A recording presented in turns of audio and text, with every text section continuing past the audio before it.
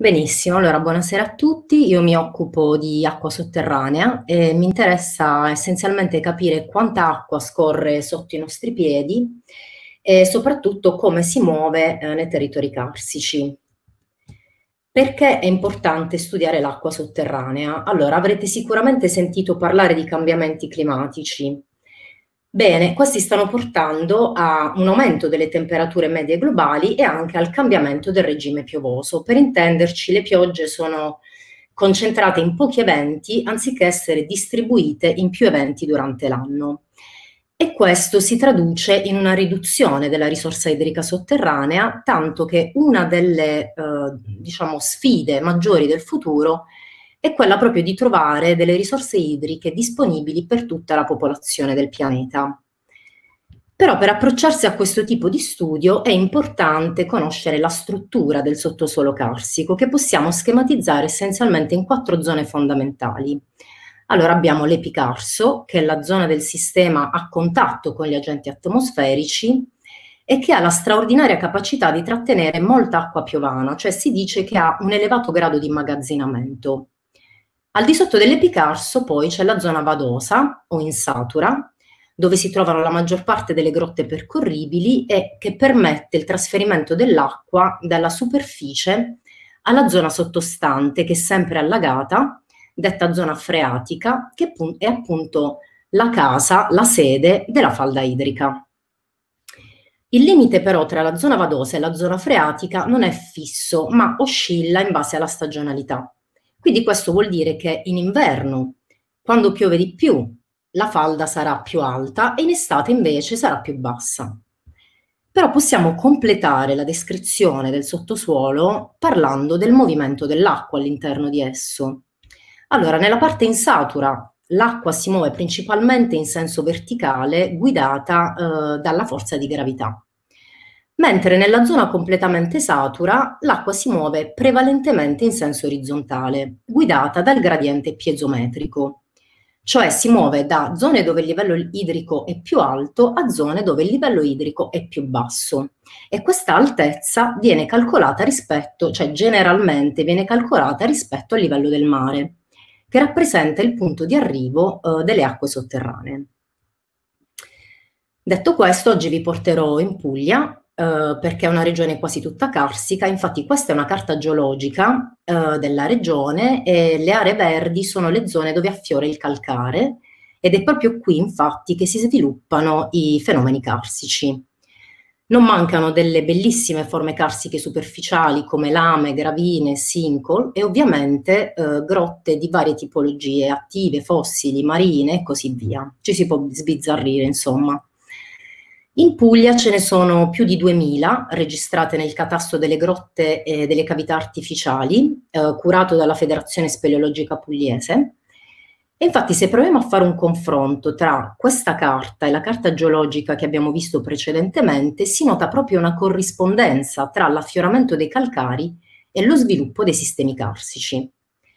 Tra tutte queste grotte che vedete in questa mappa, ce ne sono in Puglia soltanto 2 attualmente note e soprattutto lontane dalla costa, che raggiungono l'acqua, o meglio che consentono agli speleologi di raggiungere la superficie libera della falda idrica. E queste sono l'inghiottitoio di Masseria Rotolo, che si apre nelle Murge di sud-est all'interno di un polie, cioè una valle di origine tettonocarsica a fondo piatto, che si chiama Canale di Pirro, ed è sviluppata in direzione ovest-est. Si può intuire la dimensione di questa valle guardando queste 2 zone verdi che appunto bordano la valle, e poi c'è Vorabosco che si apre invece proprio al centro della penisola salentina.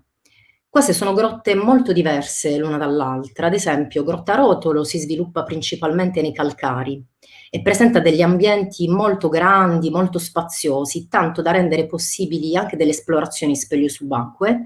La seconda invece, al contrario, è molto stretta e si sviluppa in terreni calcarentici.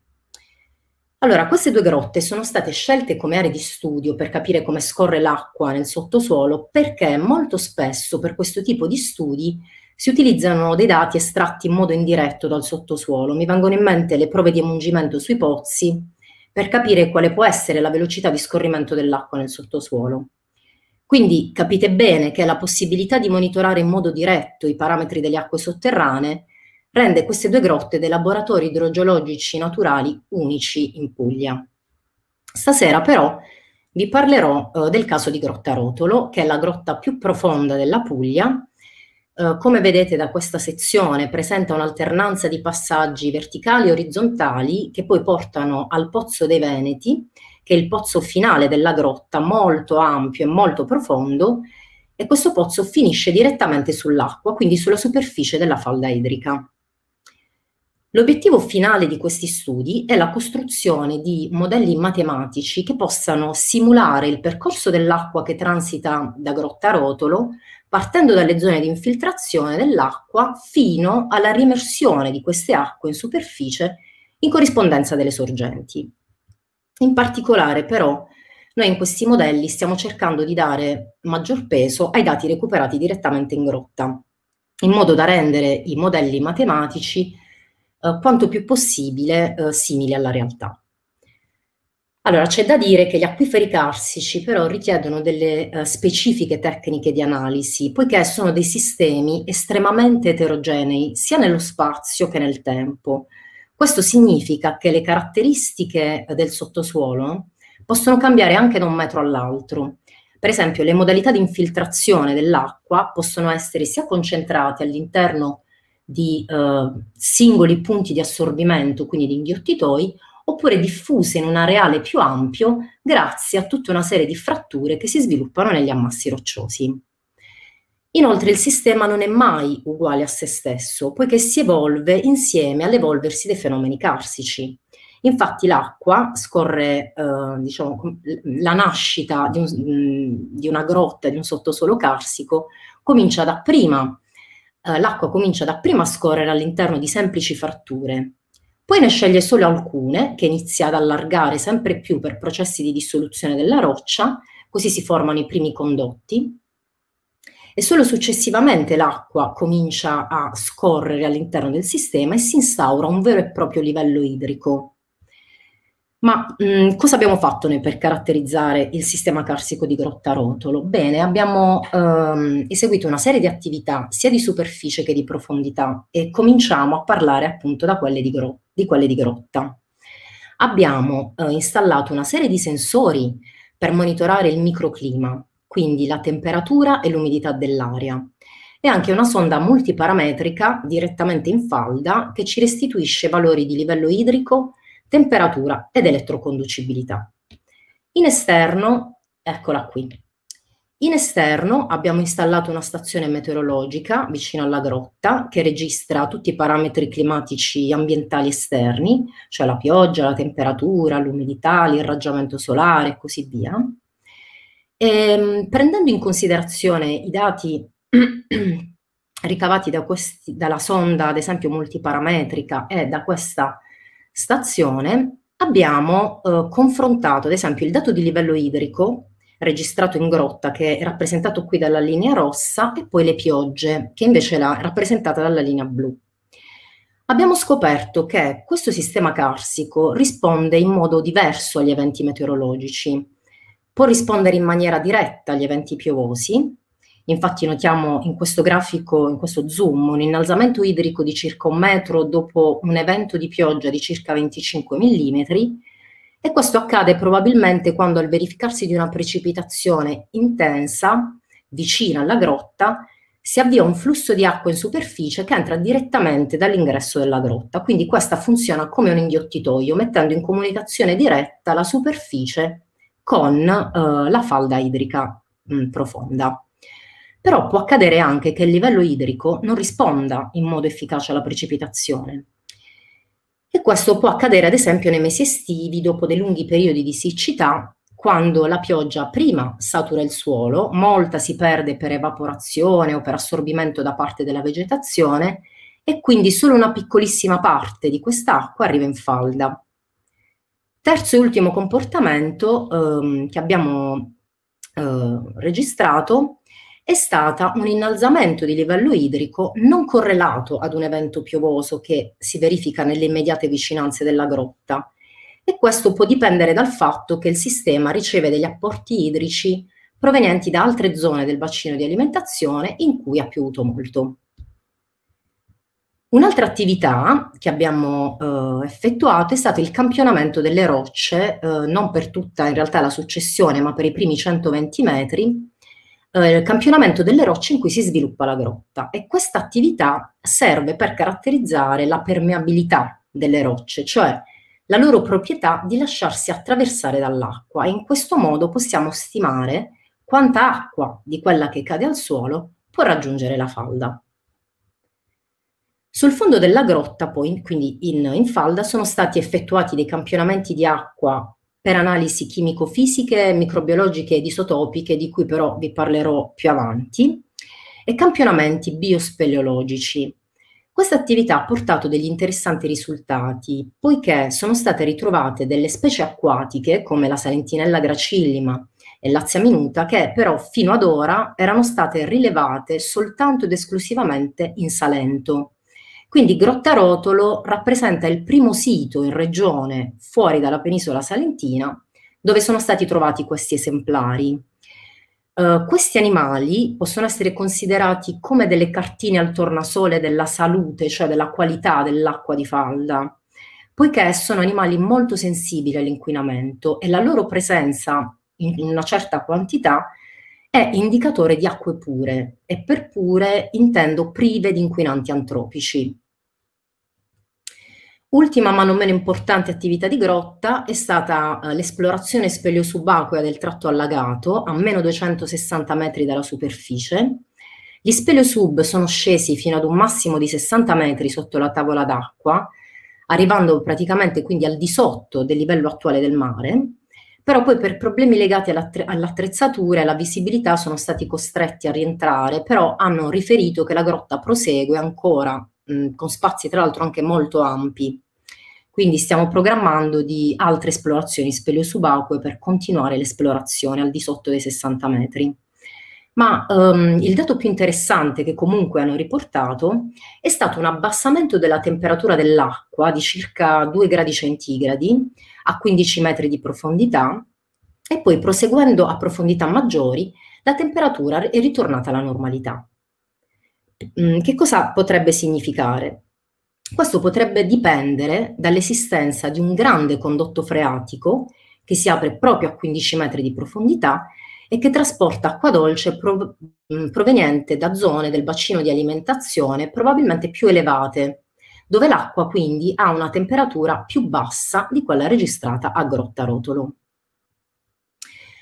Passiamo adesso alle attività di superficie. Abbiamo realizzato una mappa geomorfologico-carsica dell'area in cui si apre appunto Grottarotolo, dove abbiamo riportato la maggior parte delle forme carsiche di superficie, come le doline, riportate qui in arancione, che sono i punti in cui l'acqua tende maggiormente ad infiltrarsi nel sottosuolo, e ne abbiamo studiato la forma e la loro direzione preferenziale di sviluppo. Poi abbiamo studiato anche le fratture della roccia in superficie e anche la direzione principale di sviluppo delle grotte dell'area. Come si può osservare, le grotte che si aprono sulle dorsali hanno un andamento, uno sviluppo preferenziale sud-ovest-nord-est, che si accorda bene con l'andamento delle fratture e anche con quella delle forme carsiche superficiali. All'interno invece della valle, questa è Grottarotolo per intenderci, la direzione preferenziale di sviluppo è appunto ovest-est, esattamente come l'andamento, la direzione preferenziale di sviluppo della valle entro cui si apre la grotta. E questo sta a rimarcare, dimostra, diciamo, la forte influenza della tettonica sullo sviluppo dei processi carsici. Stiamo inoltre raccogliendo una serie di stratigrafie dei pozzi dell'area, cioè la successione delle rocce in profondità, e queste stratigrafie sono raccolte nel database dell'ISPRA, che è l'Istituto Superiore per la Protezione e Ricerca Ambientale, e vogliamo trasformare le colonne stratigrafiche in colonne idrostratigrafiche. Significa uniformare, quindi accorpare o suddividere, a seconda dei casi, gli strati di roccia in funzione della loro attitudine a lasciarsi attraversare o meno dall'acqua. E questo permette di ricavare dei valori di permeabilità per ogni singola unità idrogeologica. Attraverso studi invece di tipo bibliografico abbiamo cercato le sorgenti lungo costa che potessero essere i punti di sbocco delle acque che transitano da Grotta Rotolo, individuando un gruppo di sorgenti vicino a Torre Canne ed una molteplicità di sorgenti sottomarine poco più a nord, cerchiate dalla linea tratteggiata in giallo, che sono state rilevate tramite telecamera termica, proprio perché l'acqua di falda e l'acqua di mare hanno delle temperature differenti e quindi si vedono molto bene con le telecamere termiche. Poi abbiamo anche definito una rete di campionamento di acqua per analisi, come ho detto precedentemente, chimico-fisiche, microbiologiche ed isotopiche, comprendendo alcuni dei pozzi ISPRA di cui vi ho parlato poco fa, 2 punti di campionamento in grotta e un probabile punto di emersione delle acque vicino mare, che è la sorgente Pantanelli. Allora, le analisi chimiche e microbiologiche sono importanti per conoscere la qualità dell'acqua essenzialmente, mentre le analisi isotopiche servono per ricavare altre informazioni. Si basano sullo studio degli isotopi degli atomi che costituiscono la molecola dell'acqua, quindi l'idrogeno e l'ossigeno, e in particolare noi stiamo utilizzando gli isotopi stabili della molecola, cioè il deuterio e l'ossigeno 18. Stabili significa che non sono radioattivi, differentemente ad esempio dal trizio, che è un altro isotopo dell'idrogeno che invece presenta radioattività. Allora, attraverso questo tipo di studi e di analisi si possono ricavare numerose informazioni sul sistema, ad esempio le quote alle quali si è infiltrata l'acqua, il tempo di permanenza dell'acqua all'interno del sistema, quindi la sua età, ma anche i suoi percorsi preferenziali. Quindi possono essere utilizzati anche come dei traccianti naturali. Alla luce di tutti questi dati raccolti, abbiamo applicato 3 modelli distinti all'area di studio. Allora, il primo modello sfrutta i dati delle fratture di superficie per ricavare un modello di fratturazione del sottosuolo nell'intorno della grotta. Questo modello include il cosiddetto effetto channeling, cioè quando le fratture sono molto ravvicinate e fitte, il software le considera come un condotto che trasferisce molto velocemente l'acqua da un punto all'altro, differentemente invece dalle fratture che, essendo molto più piccole dei condotti, trasferiscono l'acqua più lentamente. Il modello definisce quindi, come vedete nell'immagine a destra, anche la geometria e l'orientazione nello spazio dei condotti carsici e li rappresenta come se fossero dei tubi. Ne valuta il livello di acqua all'interno e anche la direzione del flusso all'interno di questi condotti, diciamo considerati tali. Il secondo modello invece riguarda la ricarica dell'acquifero, cioè quanta acqua arriva in falda. Questo modello simula il livello dell'acqua all'interno della grotta, immaginando che il sistema possa essere costituito da sole fratture oppure da fratture e condotti. Nel primo caso, quindi, il sistema trasferirà lentamente l'acqua da un punto all'altro e questo comportamento, che qui vediamo rappresentato dalla linea rossa, tende a far aumentare il livello rispetto al secondo caso, cioè la linea verde, nel quale con l'aiuto dei condotti il sistema trasferisce l'acqua più velocemente e quindi non consente al livello idrico di salire molto. Infine, nell'ultimo modello abbiamo simulato la velocità della direzione dell'acqua nel sottosuolo. La velocità e la direzione sono rappresentate dalle frecce, la cui dimensione indica appunto la velocità. Tanto più sono grandi le frecce, tanto sarà più veloce il flusso. La direzione invece sarà appunto rappresentata dalla punta della freccia. Le linee nere invece sono i più probabili percorsi idrici dell'acqua e questa cerchiata in rosso è Grotta Rotolo. Lo studio ovviamente è ancora in corso perché io non ho ancora terminato il mio dottorato e non abbiamo ancora tutte le risposte alle nostre domande. Abbiamo in programma svariate attività che non potrebbero realizzarsi senza il contributo di tante persone e di enti pubblici che vorrei infatti ringraziare e posso dire con certezza che senza di loro molte attività, soprattutto quelle di grotta, non vorrei ripetere quello che è stato detto prima, ma sicuramente non sarebbero state possibili. E approfitto anche per ringraziare il professor De Baile per questa bella iniziativa e per avermi dato la possibilità di mostrare i nostri studi, insieme a tutto il suo staff organizzativo e ragazzi che insomma si danno da fare per rendere possibile queste pillole di scienza. Se siete curiosi di approfondire questi argomenti, potete sfogliare questo materiale. Il primo riguarda le metodologie di indagine che si utilizzano specificatamente nell'idrogeologia carsica.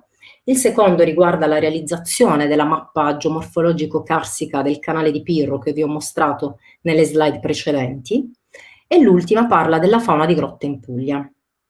Io ho concluso e se ci sono delle domande sarò felice di rispondere.